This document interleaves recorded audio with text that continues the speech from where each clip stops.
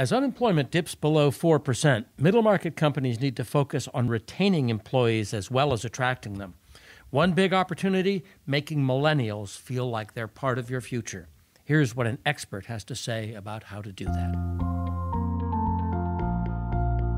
Welcome to The Market That Moves America, a podcast from the National Center for the Middle Market, which will educate you about the challenges facing mid-sized companies and help you take advantage of new opportunities. Today's podcast is about generational differences in the workplace. Yes, the dreaded millennial word, and how middle market companies can make those differences work for them, not against them. I'm Tom Stewart. I'm the Executive Director of the National Center for the Middle Market at The Ohio State University Fisher College of Business. We're the nation's leading research organization studying mid-sized companies, which account for a third of private sector employment and GDP, and the lion's share of employment and economic growth. It is the market that moves America. The National Center for the Middle Market is a partnership between Ohio State and SunTrust Bank's Grant Thornton LLP and Cisco Systems. Today, I've got a special guest, Sarah Sladek, who is a best-selling author, a speaker, the founder and CEO of XYZ University. Sarah is one of the leading researchers on the differences between and among generations and how those differences affect the workforce and the workplace. She's written 5 books. Talent Generation is the most recent. And Sarah, welcome to The Market That Moves America. Thank you. I am happy to be here. Tell us a little bit about XYZ University, which I assume takes its name from the generations. What do you do? Why do you do it? So XYZ University studies some of the behavior shifts in membership engagement and employee engagement. And we've been doing this since the year 2002, and we're really seeing, unprecedented demographic and economic shifts. And that, of course, has changed engagement, as we've always known it, in workplaces and membership associations and government and education and beyond. And so we seek to study and really bring awareness to how to bridge these gaps and ensure that we are engaging younger generations. When you say unprecedented economic and generational shifts, what do you mean? So we are seeing the largest shift in human capital in history, first and foremost, and this is the first major shift in human capital in over 34 years. Baby boomers were the majority of the workforce for 34 years.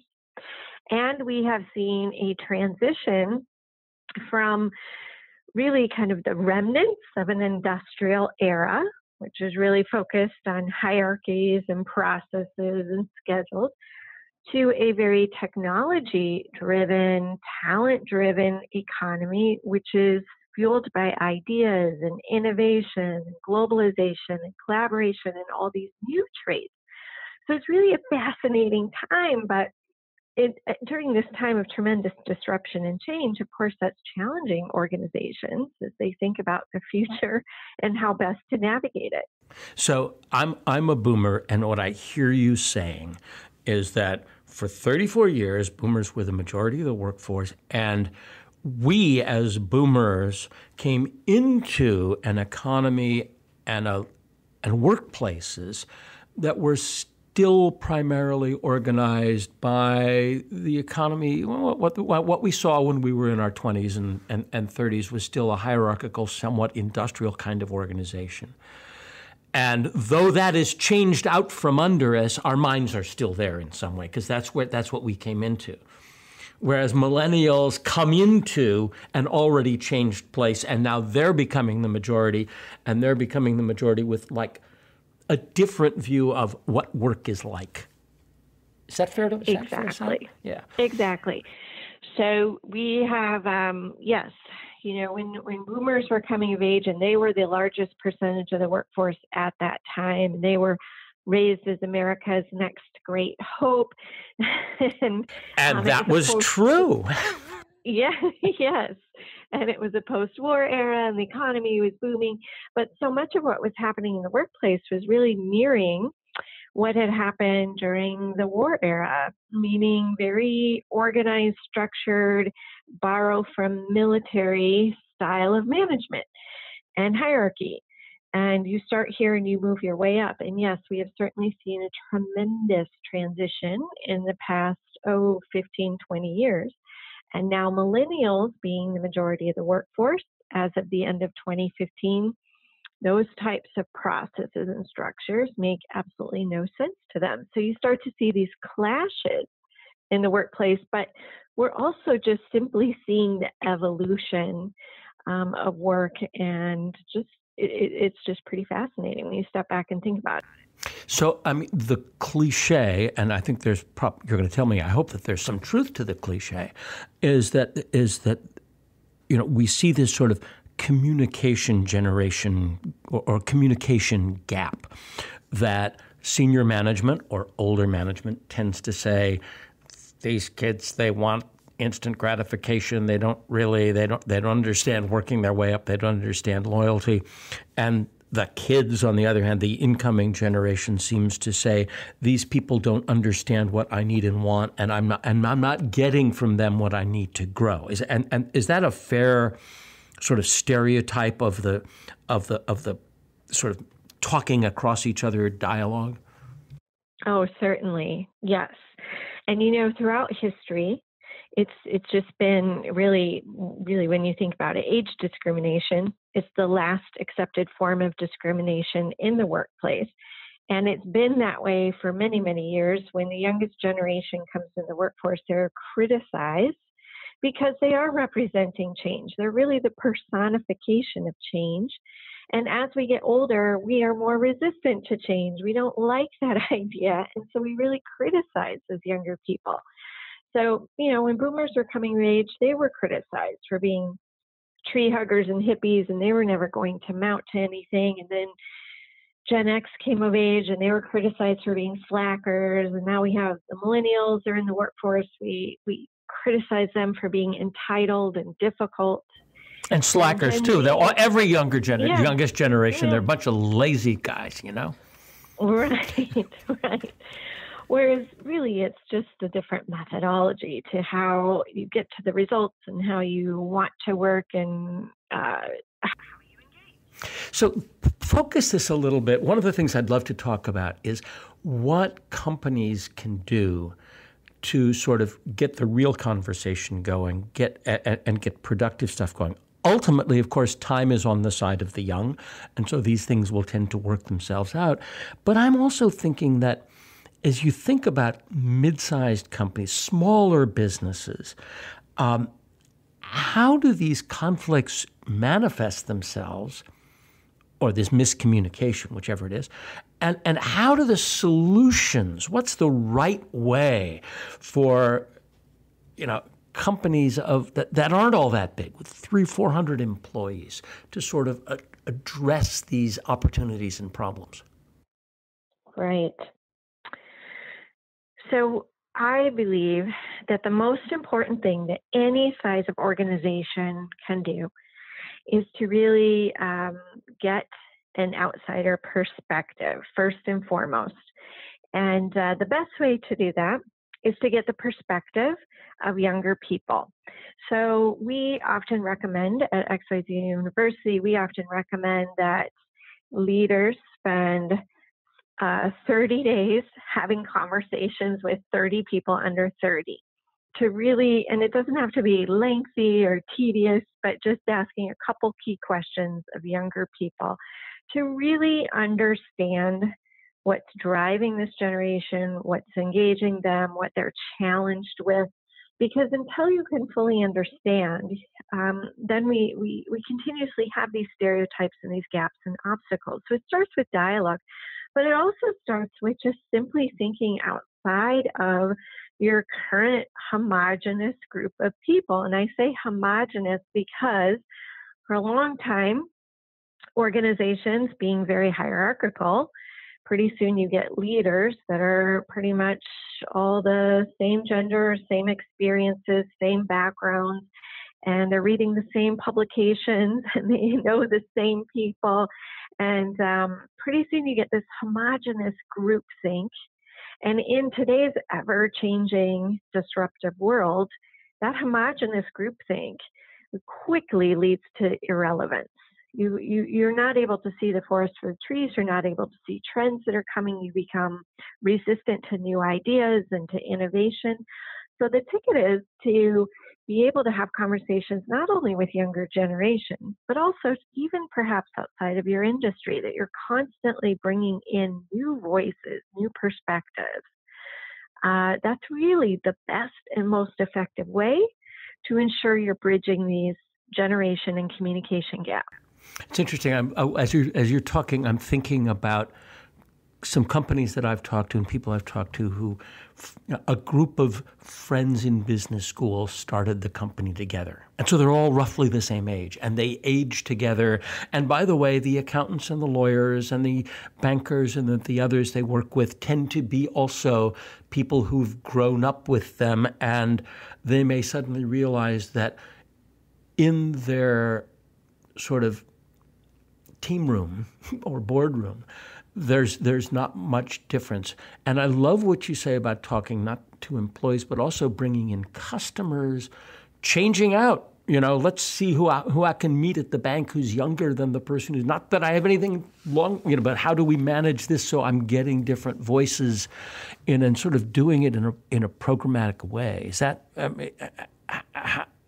that's what you're suggesting, right? Right, it is. Steve Jobs referred to it as grassroots intelligence networks, which I love that definition. But he was constantly pushing the team at Apple to think outside the box, but also have those conversations with people who weren't rooted in and to try to avoid that homogenous groupthink. And I think we also vastly underestimate the fact that right now, for the first time in history, because of all the changes in education and technology, every generation has different skill sets and experiences to draw from. So really, for the first time in history, every generation has something to learn and something to teach. And if we could just get more leaders to think about every day when they come to work, what am I going to learn and teach? I think that would really shift the mindsets of people, that just because you've been there for 30 years doesn't mean you have all the answers, especially right now. You need to draw from the experiences and skill sets of other people and new young people as well. As you're looking around and working with clients at XYZ University, what do you see in family businesses? Something like somewhere between 25 and 30% of middle market companies are family owned. And almost by definition, there's going to be intergenerational dialogue in family businesses, although sometimes it can be pretty dysfunctional dialogue. But what are do you see any patterns or lessons or, I guess maybe best practices that from family businesses that others should emulate, or best practices from other businesses that family businesses should emulate? The number one thing that I hear from family businesses, although I hear this from other sizes of companies as well, but the number one concern I hear is that my child doesn't want to take the business over.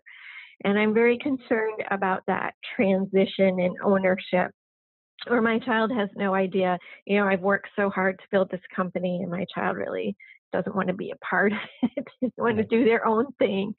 But I hear this within a lot of industries, because there seems to be this, and again, this is part of this evolution that we're observing. There is a transition from what we value in our lives and our work preferences. So there's a little bit of a, I would say almost like a culture shift or a brand or perception shift. So when we think about family business, we think about, well, you're on the clock 24/7. You never escape your company. And younger people, having been raised during an era where they have observed terrorism and recession and many, many things outside of their control, We find that as they've grown into young adulthood, they crave an opportunity to control something. So they want to control their time and how they spend their time and who they spend their time with.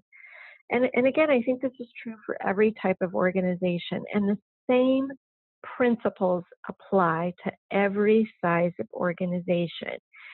Have effective dialogue, be willing to learn and to teach, and be willing to seek the advice and insights of people who aren't in your current culture and have always been in that current culture. Because we have to be able to stay relevant, number one. But number two, we have to be able to have those really effective relationship building and opportunities and bridge those communication gaps. You've mentioned a couple of times a term that I'd love you to expand on, which is talking more about a membership than about employment. And the idea that millennials and younger workers want to feel not that they're employees, but that they are members of something. What do you mean by that? Or how does that manifest itself? Right. So when I refer to employee engagement, what I'm really referring to is the emotional tie that people have to their organization. Because when you have an emotional tie, that means that you will willingly show up and do the work. You feel as though you belong. And when we join an organization and we have that membership mentality, we want to belong to a group, whether that is a professional group or a social group or, a golf club. But that membership mentality means you're purposely choosing to pay dues to be part of a group, and you want a great return on investment. And part of that return on investment is that feeling that you belong and you have an emotional tie.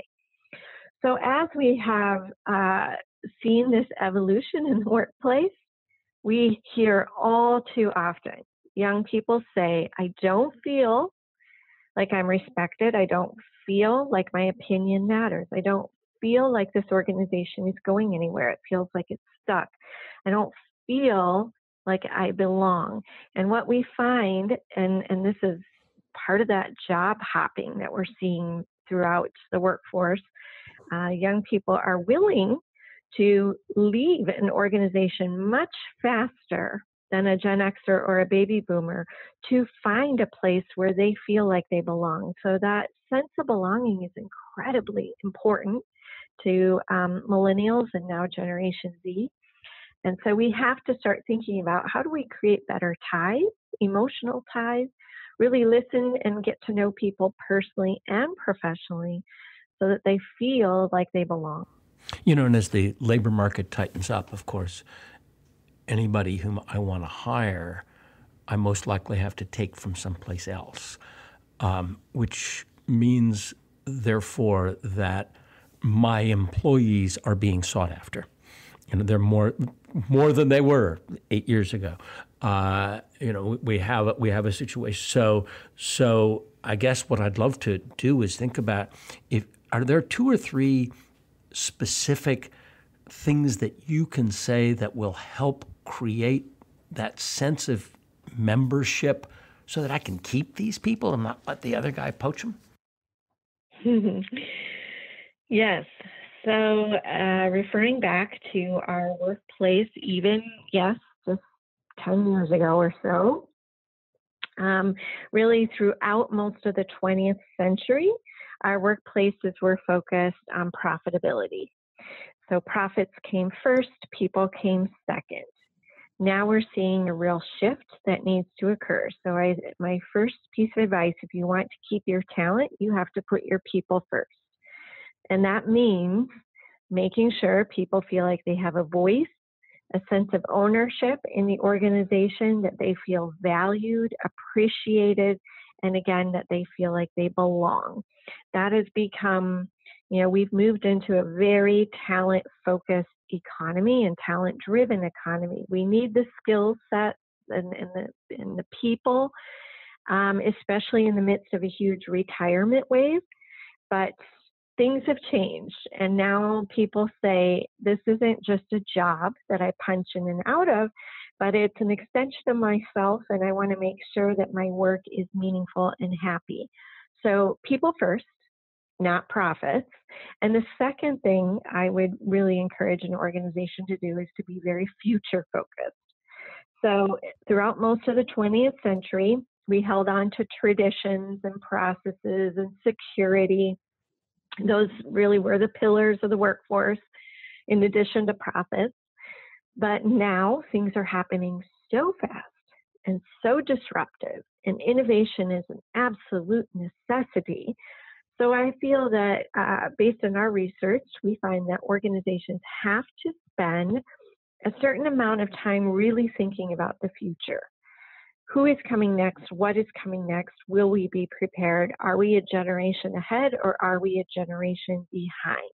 And we find through our research that the most successful organizations spend and carve out time at least once a quarter to think about and talk about and plan for the future. Interesting. When we did a study of talent planning in the middle market, and a couple of things that we learned were interesting, connect straight to this idea. One, this idea of voice, which means listening, which means engagement. One of the things we found is that middle market companies often could do a lot better job of providing mentors, for example, and specific paths for people to have people both to listen and to be listened to. And second, that thinking about the future, there were a couple of interesting things we found. First of all, that again, middle market companies could do a better job of creating career paths, whether they're hierarchical or not. That in many cases, smaller companies sort of think it's implicit, everybody can see it, but actually saying, Jane, John, this is what your future might be, is very helpful in being explicit about it. And third, sort of at a larger corporate level, fitting to what you just said, is most of these companies are really good at being able to identify their key players, but not really good at having succession plans or being able to identify their future talent needs. So I know who I've got, I know how good they are, but who I'm going to need, what kind of person I'm going to need, or what I would do if somebody got poached or hit by a bus, they're not so good at workforce future planning. And those three things of organized ways to engage and talk, individual ways to talk about careers, and collective ways to think about future workforce planning might really help solve that problem. Sarah, this has been a terrific conversation, and I would love to invite people to check your website out. It's XYZUniversity.com. And Sarah Sladek, who's been talking to us, who's the CEO of XYZ University and an expert on intergenerational issues in the workplace. Thank you all for listening to The Market That Moves America. Never miss a new episode. You can subscribe to the podcast on iTunes, Stitcher, Google Play, or wherever fine podcasts can be found, which includes you can subscribe and learn more about us at our website, middlemarketcenter.org. Thanks very much.